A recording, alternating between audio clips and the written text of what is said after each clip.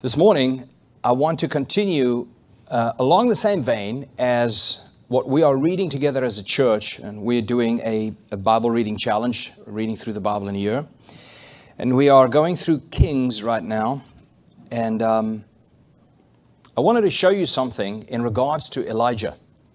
Very often, when we read the story of Elijah, we get stuck with the difference between, Elijah and Ahab and Jezebel, and we go down that route. However, today I want to show you something else that is old demons, new times kind of thing, right?